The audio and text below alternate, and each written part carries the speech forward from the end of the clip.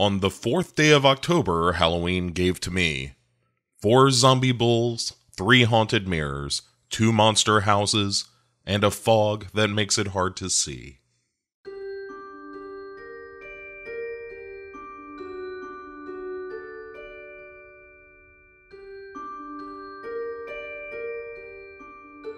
Well, hey there, and happy October 4th is where we are. Still the first week of October, but halfway through, a little over halfway through now. So we started with the fog. We did Monster House as a bit of a palate cleanser, a little something fun, you know. We're still having a good time here. Then Oculus, which still scares the shit out of me. I think that movie is terrifying. And is it the chewing the light bulb? Maybe.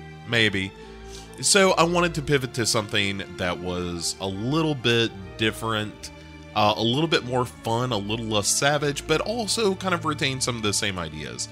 And so our 4th day of Halloween is 1985's House, directed by Steve Miner, who had done Friday the 13th 2 and 3 by this point, I do believe. Was originally a story by Fred Decker, who would do Night of the Creeps, which is one of my favorite movies. And also Ethan Wiley did the screenplay. And I actually had an interview with Ethan Wiley, maybe 20 years ago, about the movie House. And one of the things I said that's always stuck in my craw is one of the things I like about the movie House is that once the haunting begins, it's kind of all rules are off, you know. There is a freewheeling nature to the haunting and how it goes about torturing Roger Cobb that I really admire. And when I asked Ethan Wiley about this, and I said, "Hey, man, one of the things I like is how, you know, there are no rules in this house." And he was like, "Oh, no, there are very specific rules." And but I never got what those were, and he never elucidated on it. And I felt like, you know, at the time it was inappropriate to ask follow-up questions like, "You're a liar, Your Honor, objection." Have the screenwriter give me the answers that I desire. That said, what is House? House is a movie from that grand age of horror when, you know, if you had a crazy idea, somebody'd probably give you a couple $1 million to make it. And that's a good feeling. So, House stars William Catt, who was the greatest American hero, who is divorced from his wife, played by Kay Lenz, who has been in everything. A lot of television in particular. But also a lot of voice work and things like that. But anyway, so she's Roger's somewhat estranged wife. Throughout the film, we discover that she has been... they've divorced because she's an actress. She's kind of moving on with her life after the disappearance of their son at this family home, where Roger's aunt, at the beginning of the film, is found having committed suicide, has hung herself in the house. And so Roger, in an attempt to kind of get his life together, decides to move into this old house and work on his memoir, a one-man story of one soldier's memories of Vietnam or some shit like that. And so he starts having these flashbacks throughout the film to scenes with him and Richard Mall, aka television's night court's bull. But you've seen him in a million things. Richard Mall was a very famous actor in the 80s. So it's sort of, you know, this guy theoretically breaking down, like his sanity is kind of crumbling. Norm from Cheers plays his neighbor, Harold. And the whole thing is played real tongue-in-cheek. It's very silly. It's very fun. But there are some good performances. I think William Catt is actually really good in it. And, you know, he's still working, of course. He does, again, a lot of television at this point. Older gentleman now.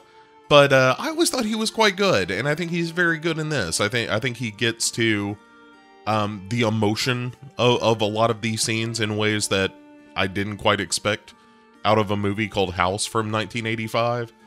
There are a couple of scenes. There's one in Vietnam in particular where it's like, I don't think anybody comes off well in this scene. Some of the performances are not great. But, so anyway, he moves into this house, all hell breaks loose. And everything from a haunted swordfish flapping on the wall to haunted garden tools chasing him through the house to two mutant, like, garbage pail kids grabbing a kid and yanking him up through the chimney. Like, all that stuff kind of happens in this movie, and it feels really weird and like, this movie is kind of the Wild West of haunted house movies, where just weird shit happens. And case in point, there is a point where Roger Cobb is sitting at his 1980s word processor, giant ass thing that it is, and is working on his memoir. The television's on in the background, and he uses a remote control to turn the television off. And then there's a like flickering image of his son laughing in one of the windows, and he hits the remote control again, and he turns the vision off. And it's that kind of shit where I'm like, what? Is he just turning off his imagination? Was that a real ghost? What the fuck is happening in this movie? And it's rare that I find a movie that I feel that level of like, what in the fuck is going on, and still really respond to it. And I actually think that House is kind of a wonderful little movie. Again, you know, it's 1985. There's very little CGI, although there's some, there is a little bit of that kind of thing. There's some camera trickery involving this winged thing that's got a shotgun in his mirror. You really just have to watch it to find out.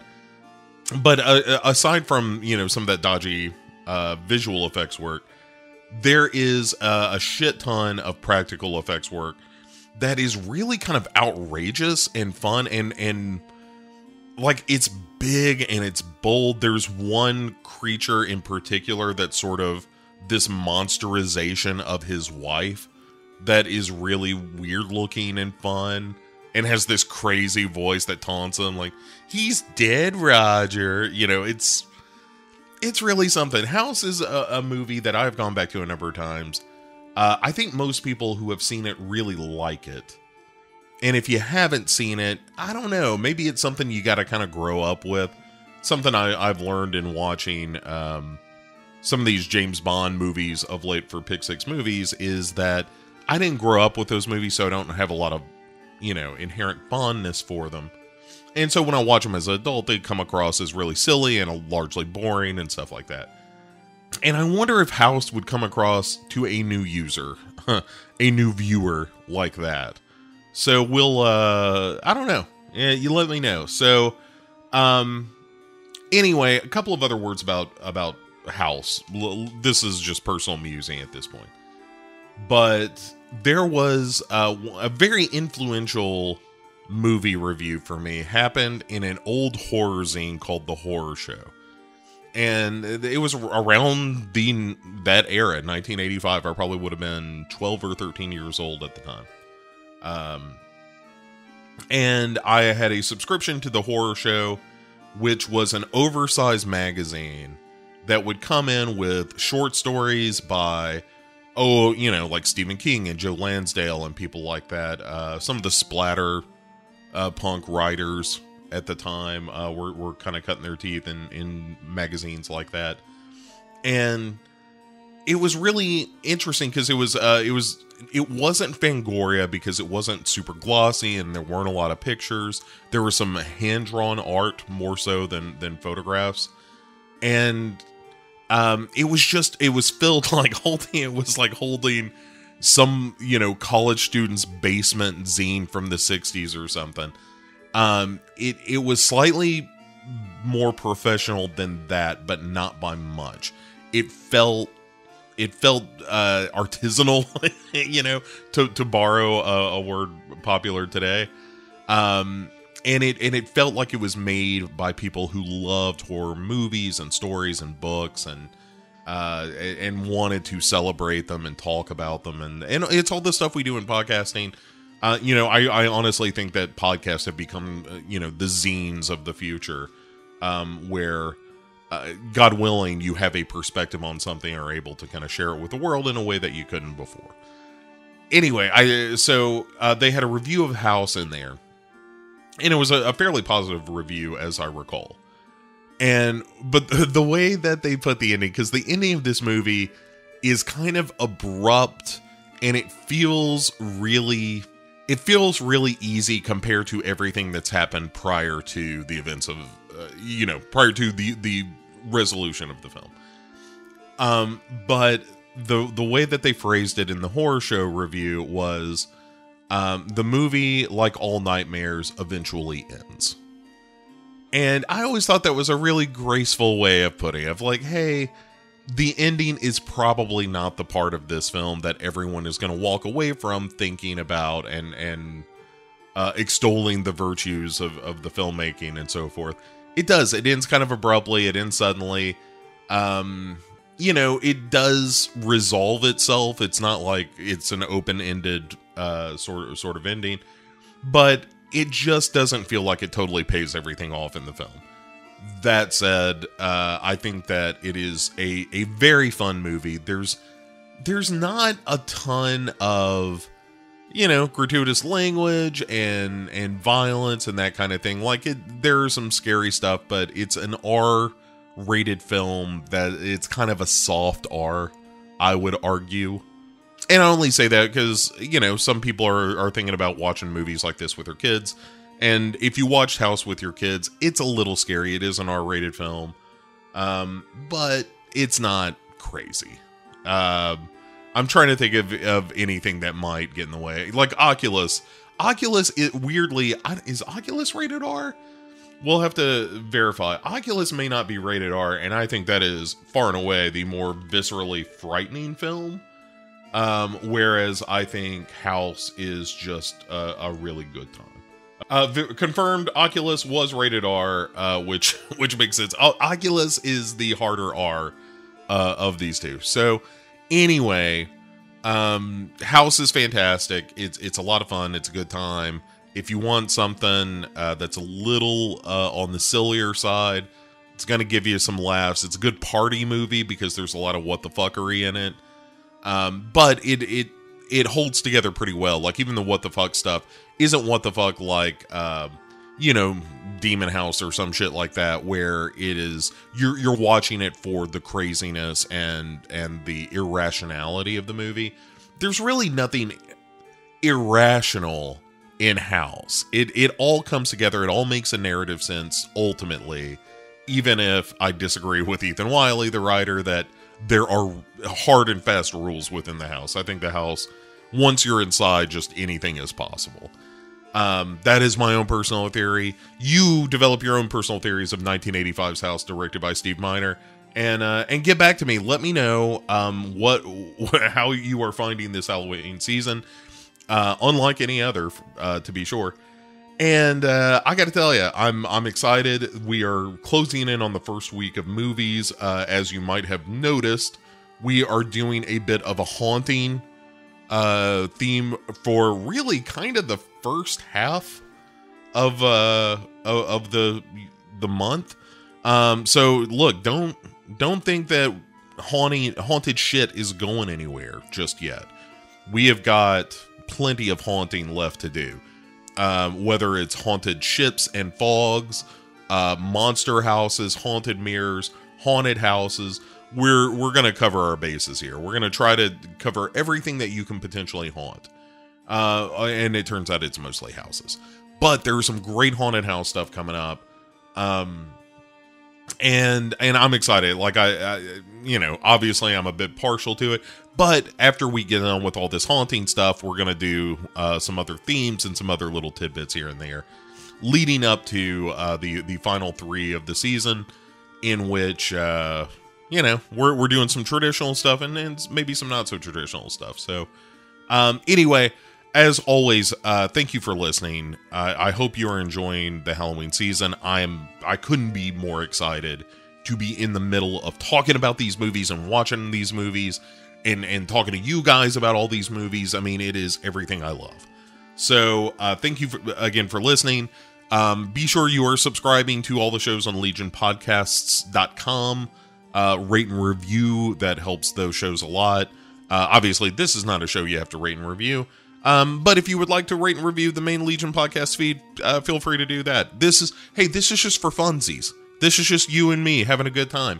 To that end, let me know what kind of good time you're having by dropping me a line. You can reach me at Bo, that is B-O, at legionpodcasts.com. Make the subject line Halloween. That way I know that you are emailing me with some juicy tidbits about, you know, what you're watching, how you celebrate the season, what you think about some of the movies I've discussed, what are some of the movies that you always watch at this time of year, that kind of thing. Let's all just, you know, in the midst of a shitstorm of a 2020, I especially want to be able to enjoy Halloween with all of you. And so, you know, if you got the time, take 30 seconds and drop me a line at that Bo at legionpodcasts.com. Subject line Halloween. Tell me something about your Halloween. Tell me about what you're watching. Tell me how you're doing. And we will do more.